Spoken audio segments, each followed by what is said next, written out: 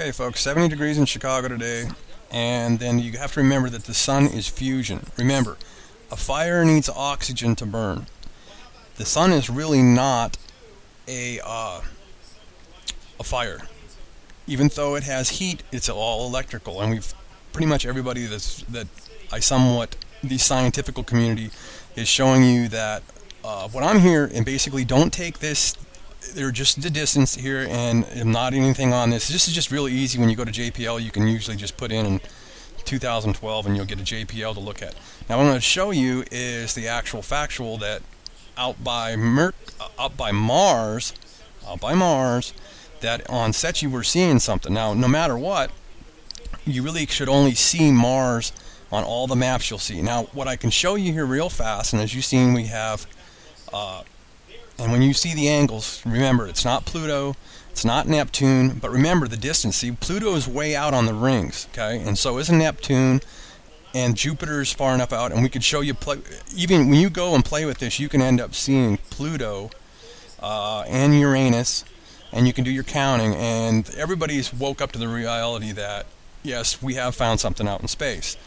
And there's way more than what we think of planets in at least two for sure, one absolutely positive, okay, because basically what we've seen on Soho recently, okay, because what you can do is you can use the Perihelion line pretty much, and I might be wrong on calling that Perihelion line. I don't really care about definitions right now, but you can take that away, and then you get the path of the sun and the path that the sun will be going. And I basically got some movies and stuff like that that I can end up showing you. And it's interesting that the Pope's going to start doing, they're up to something, and basically they got the green light for going into Syria, and they're saying it's going to be Russia, so probably something's going to end up going on in the Middle East. So and the queen, the future queen, is in the hospital for everything goes well with her, because the word is she's pregnant, but she's going to be in the hospital for 30 days hope that all goes well, whatever, you know what I'm saying? You don't want to hear anybody, any human being on the face of the earth, pretty much, right? So anyhow, here we go. It's just there's a bunch of information coming. Pay attention to the news. It's not all propaganda. At the same time, it's propaganda and then also information. So no matter what we're seeing out in space is we are seeing the actual fact, okay, that this object's out there, no big deal. There's tons of objects out there, okay? But in the distance of Mars, and if you put and bring that Perihelion line in, you can use that for doing when you see the angles and you want to know, because you've got the sun right here in the middle of the well.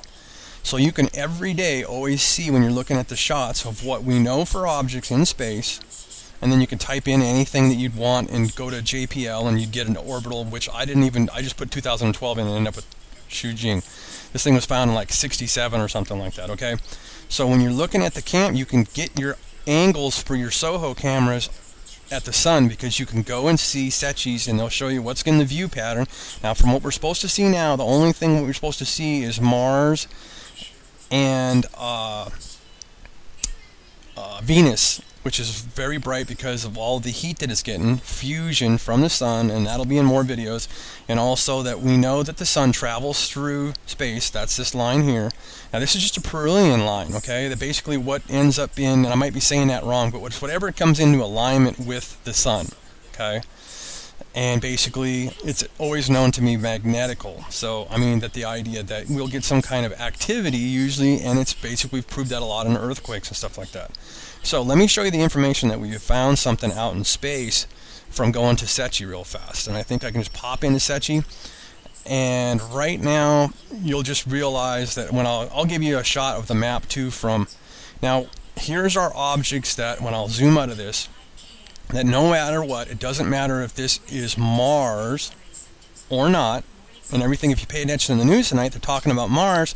No, carbon is just carbon. Everything has got a carbon footprint, correct? Okay, so they mentioned carbon, so the idea that they haven't found any sign of life on Mars yet, okay? It's just pretty much a planet that lost its atmosphere and so forth and so on. Now, no matter what, Mars is in this shot, whether it's this planet down here, and you can see the magnetical lines, it even bleeds through a black solar panel, and you can see it shades from the sun and everything like that, and you can see the magnetical field, and you get in this shot because you see it in the satellite, because you see the sunlight, the actual heat, the radiation of the electrical That's hot in space. That is the magnetic for all of us. And yes, we rotate around the sun, but we don't rotate flat like a plate, okay? It's just a way of always showing you where we're in positions, but everything has a different orbit. So no matter what, we've got a planet there, and we got Mars there. And if you pay attention and look at, and you can zoom in on this shot, and you can get a good look, and we'll do it in the future too. We'll take a look and I'll zoom in and make videos, but you can pretty much see it real good right here. And heck, I think I can pull up the magnifier real fast, and we'll have enough time to just go ahead and zoom in on that planet that is up there. And as you can see the color and the magnification, because the sun's back there behind the solar panel somewhere, because that's what they have to do to get power to one part of the sound for the power, correct. They get electrical sound waves or electrical waves, and yes, to power up the satellite, part of the power. Now, there's also a planet here. So no matter what, that's not Saturn, and we're going to end up showing you Saturn in a second. Okay, so there's also a planet there. Now it's got magnetical lines, so you know it's got magnetical connection to the sun. And as you can see, yes, there's probably more over here. And since we know that the only thing that's supposed to be somewhere here would be Mars, pick any one of these three that you can see, and if you really watch closely, you'll see way more than that. So all the way on the other side of the rotation of the sun, caught in the magnetical of the sun, there's way more than just the planets that we've always known and observed. Why? Because the sun is huge and it blocks them from us. Okay? Now, we'll get rid of this. We'll just pop out of the, we'll get down to like, what, we'll just pop down all of a sudden, and then that's what we were looking at, all this stuff up over there. And you count your planets, you got Mercury, Earth, Venus, Jupiter, and this is more than likely Saturn right there. And let me just pop in with we'll just hit the zoom here on the shot, and we're bam right there. More than likely that's Saturn. Okay, so what it brings down to deduction, no matter what, people start playing a shell game, and Bean always tells you basically watch out for 3-card monty, okay, because they're always going to cover. Now this has just basically always been behind the sun, this stuff, and we just finally get deduction. No matter what, there's stuff back there. You've seen the magnetical lines, because no matter what, there's way more. You've seen 2 for damn sure, and possibly 3 or 4, okay? No matter what, way out the hell by Mars, and Mars ain't that far away. You can get there in a year and a half right now. That's why we took the window of opportunity to go there, and we can send a bunch of other stuff up to Mars right now. Mars is close in our orbit paths and stuff. Mercury, Earth, Venus, Jupiter, Saturn. Mars is one of them here, but there's more than one. And otherwise, you don't get anything else in this shot, okay? So you have got more planets than we know of that are magnetically connected to the sun. And more fact is that I can take you to, hang on, I'll take you to the other deal. I'll give you a map and show you what we see on our sites. No matter what, this is Antares or something. No matter what, that's Antares or something, doesn't matter. Now, also, now remember, they're showing you, try to play games with you, but that is Mercury, and that is where it's at, but it's at a total different shot. It's at B, okay? Now, check this out. Now, this is why I'm always trying to show everybody that nothing's going to hit Earth. So, now we're going to get a bunch more magnetical pull, and basically the fact is they're hiding the video from us. So, nothing should hit Earth. But we do have a very strange object that we've been keeping an eye on here, and we'll zoom in on this. As you see it, where H12B is the most important one that you want to keep an eye on, because you can see whatever we've got at the very tip of the solar panel. Now this is a satellite on the other side. There's vast distances, and I've showed you enough, and you can research it A to B.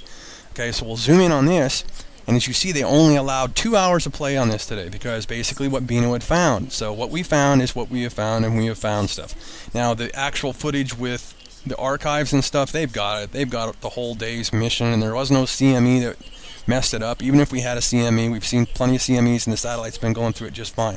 Now, as you can see, we'll zoom in, and I'm pointing right now that we have only 2 hours of play here. There's only 2 hours of play. Keep this in mind. We've got 3 objects there, totally in a line. You got that right there.